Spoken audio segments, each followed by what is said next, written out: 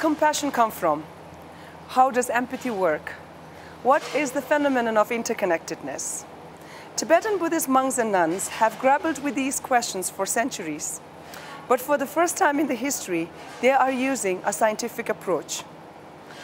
On the path to fulfilling one of the visions of His Holiness the Dalai Lama, the recent years have seen Tibetan monastic scholars engage with scientists in exchanging and expanding their ideas and knowledge about the nature of reality.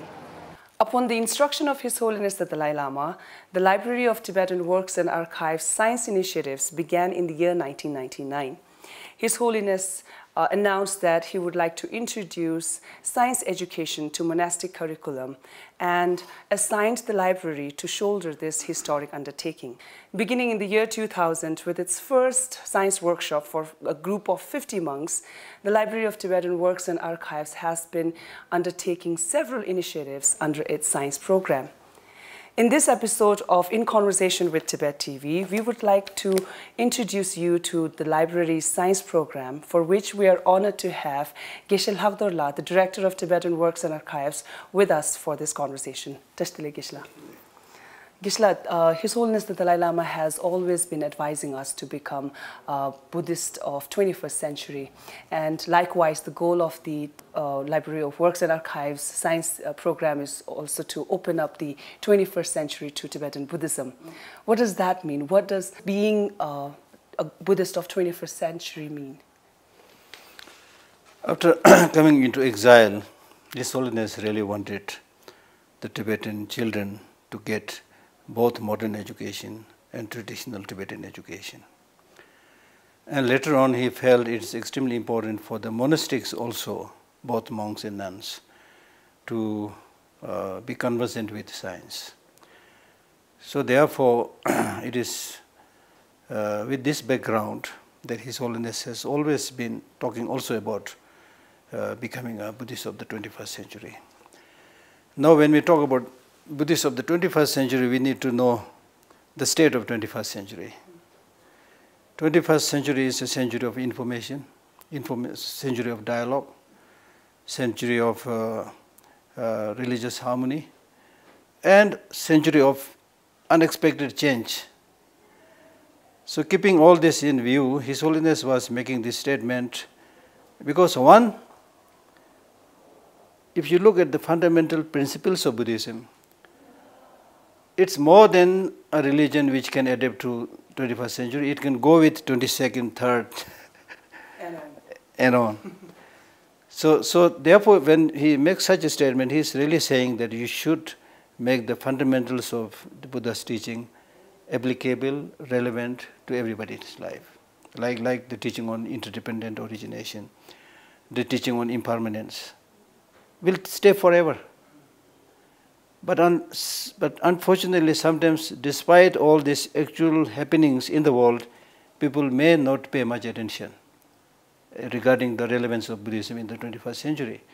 Because ordinary people, they may still, find it comforting to go with all, customs, traditions, going around the temple, circumambulation, rituals, and things like that. So His Holiness is saying that these are minor. Let us go for the basic teachings of the Buddhism and make it relevant in today's world and make Buddhism sense in today's world. With this statement, he is saying that you should gain proper knowledge of what is there in the modern education, especially science, and then make a comparative study of those philosophical or scientific teachings with the Buddhist teaching and make it relevant in today's world and make it beneficial to people's life. So that is his primary meaning. Yeah. Recently, the library celebrated 20 years of Science for Monks program. What is this program, Science for Monks? The Science for the Monks started in the year 1999 with the help of a benefactor, Bobby Segar Family Foundation. And when he met His Holiness the Dalai Lama and offered his help in any area, he may be useful. And His Holiness immediately, without thinking, said science. So Bobby Segar told me that from that it shows that teaching science to the monastics is there in His Holiness' mind for a long time. So then he came forward to sponsor all the workshops, programs, things like that.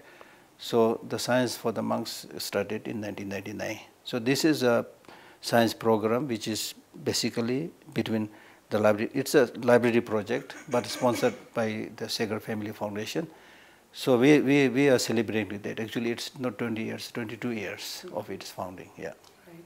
And talking about Bobby Segar, there is an initiative under his name, Segar Science Leadership Program. So what is this program? The main objective of this program is to produce more leaders and teachers to advance monastic learnings in nunneries and monasteries, right? So how many leaders and teachers have been produced? This is something that I considered in relation to Bobby's nature, because Bobby is basically a philanthropist, and he has been traveling almost all around the world. 70% of his time in a year goes around traveling around the world and helping wherever there is a need. But he does not offer 100% support. He would say financially offer 50% support, and then he would say the rest you need to do. You should all become leaders. So I took the clue from there, and from there I started that the monks and nuns who study science also later should be able to help others. Later in that sense, not necessarily a president or prime minister, nothing like that, but to help others once you get that knowledge. So that's the idea, yeah. Right, and then there is Monastic Graduate Project, right? Yes. So most of the Khenpos, Geshes, and Lobens, the abbots and heads of the monasteries participate in this. What are what are the expectations from them? What do the program expect out of these graduates? So once I got this kind of vision from His Holiness Dalai Lama and support from Bobby Segar, I was kind of free to come up with new initiatives and new ideas to make it more successful and compelling. So I started few initiatives. One initiative which you just mentioned, the science for the Khenpos graduates, monastic graduates. I came with this initiative because I thought that unless you are to bring about a change in the monastic curriculum or monastic institution, which is not that easy, especially in the beginning. So you need to recruit those who already have completed their studies. Because those who have already completed their studies, they have much say in the monasteries. They can be teacher in that sense. So with that plan, I recruited all these Khenpos and Geshes from different monastic institutions. So they are already kind of leaders, they are already teachers. So what they need is more exposure, especially in science, so that in their teaching or in their work in the administrative circles, they can be more influential. So that is the reason, yeah. His Holiness was installed as the Presidential Distinguished Professor at Emory in the year 2007, yes. And it signaled a firm commitment from both the sides to work towards the benefit of a common humanity. And one of the much talked about science programs of the library is Emory Science Initiative, ETSI. Tell us about this program, Geshe. Very interesting program. His Holiness has connection with Emory University for a long time. He has been visiting that university for a long time. And then when I became director of the library, my very good friend Geshe Lhakdor, who was already teaching there, he was very happy that I became the director. And he said, Geshe, let us do something together. Do you have any plan to come to this area? Then I said, I have immediate plan, visiting Miami and things like that for 1 month program. Then he said, can you come to Emory? I said, no, my hand is already full, I can't come. He said, no, this is a very important program we can make. And then I asked him, what is the program? Then he broached this subject of teaching science initiative with the Emory University and said, this is very important, I'll definitely come. So I spent, I think, 1 week there. I was welcomed by Emory University as a distinguished fellow visitor. And with that, we started this science program with the Emory University. Geshe, overall, when you look at these program of science program of Library of Works and Archives, there are different projects: Science for Monks, Segar Science Leadership Program, Monastic Graduate Projects, and then the Emory Science Initiatives. So overall, when you look at all these programs, what do you see the major outcomes of these projects? No, regarding major outcome, when His Holiness, visited Emory University and also discussed about the possible outcome of science teaching. Bobby Segar also discussed this with His Holiness and asked this question to His Holiness, what would you expect? His Holiness said maybe 100 years after. So he had that vision, And so from that point of view, we may not be able to claim, having achieved much. But having said that, like for example, I remember very clearly when we first published the first Handbook of Science, which included physics, neuroscience, and everything, and launched it in Emory University with His Holiness's presence. His Holiness was overjoyed. He said, I did not think about it. I visited many universities, they made tall promises and nothing much happened. But here you have produced this excellent book within just a short time. So that was one thing. And then of course, not contented with that, we came with this, especially with the Emory University, which I did not explain much, is one big achievement working with the Emory University with that science program is we were able to publish proper curriculum science books, both in physics and neuroscience and things like that. And now they are all translated. I think we have published over 10 books, which are all bilingual, English and Tibetan with illustrations. So everybody can, the monks, everybody can now study this comfortably. So that's a big achievement. Translating, very well, translating just one book is not that easy. Then we also managed to publish, for the first time probably in the Tibetan history, publish a proper science dictionary. That's one thing. Then also we were able to, I think it was year 2014, I think, all the three major Gelugpa monasteries plus Geshe Lhakdor, they signed, we had 2 days intensive meeting, how to make the science curriculum adaptable to the curriculum that they have in the monastery. And then after 2 days meeting, they all signed with the presence of Gandhi Thiba, Sherpa Chuje, Changsa Chuje, all the abbots. They signed and made it a regular study program in their monastic study. So they have to study science for 6 years. The first 4 years when they're just preparing for Geshe, and the next 2 years in the first years of Geshe Lhakdor degree. So that is now a permanent program that is studied there, and then examination is also done on the science program.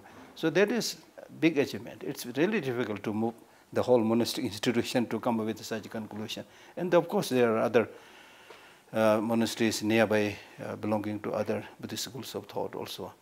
So those are big achievements. And then in addition to that, whether you may count it in the big achievement or not, but we also work with Department of Religion to organize a science program every year. And then the science staffs also teach science to the nunneries nearby. For example, our science staffs are right now in Kopan Monastery teaching the nuns science there. So these are some very, very important achievements. And then the most important achievement I would consider is the change in the attitude that we were able to bring about in the minds of thousands of monks now, especially in the big learning centers. In the initial stage, honestly speaking, both the people who are in the higher administration and also the monastics, they would look at the teaching of science with a sneer, thinking that this might interrupt our Buddhist study, things like that. So there was much reluctance. We have no time to tell the whole story, but we had to undergo many difficulties and problems. But now, the monks and nuns in most of the monasteries and nunneries, they take it for granted. This is something that we must all study. So they're exposed to it. So that, I think, is a big change, because to change the mindset of is very, very difficult. Yes. One last question, a very basic thing that people would like to know. What is the level of participation from the monasteries and nunneries? Do the monasteries and nunneries in India, Nepal and Bhutan all participate in the science program? Not all.